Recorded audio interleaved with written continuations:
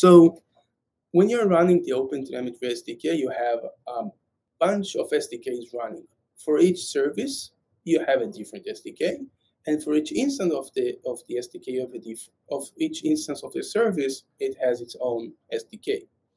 So you have a lot of SDKs running around, and when you're making a decision, you're making a decision only for that specific SDK. And my assumption is that you're using distributed system. That means that you're going to communicate between different services, between different SDKs. And then we need to think what will happen in the downstream services. So let's say that service A is deciding what to do. Let's say it's going to say, I want to sample 50%. Service A is getting an API call, taking this API call, taking a decision, 50% yes or no.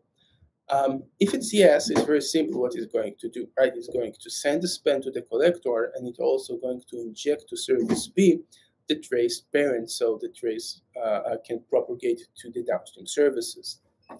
What happens if you decide not to sample? You decided, no, I want to drop this spend. Then something very interesting is happening, because service A is going to generate a spend, decide not to collect it, so it won't send it to OpenTelemetry at all. However, to the OpenTelemetry collector, I mean. However, it is going to inject to service B the decision that it made. It is going to say, hey, service B, I got an API call. Now I'm calling you, but you need to know I am not going to sample it, and it's got the name no operation. And basically, that means that even you're setting 0% or no sampling at all in service A, you're still going to have some kind of effect in terms of CPU to service A and B, because they need to share the decision that was made. This thing is called parent-based sampling, and you can see the definition of it right here. So we're doing parent-based sampler. That means for service A, you're making a decision. And for service B, it means you're going to respect the decision of service A. If there will be direct traffic to service B, it will be entitled to take its own decision. Parent-based sampling just means to respect the parent or to take your decision. But if you need to take your decision, then it has its own sampler to take the actual decision. Here I used a trace ID ratio-based sampler, which is basically a ratio between 0 and 1 to determine the ratio that you're doing. To our question, why do we have to take a decision when the spend starts? Why can't I wait in service A for the spend to end and only then decide what to do with it?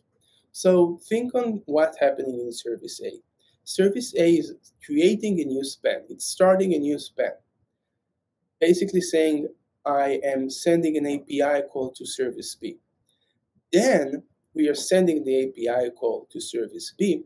Only when service B would respond and say, hey, this is a response, only then service A can end the spend.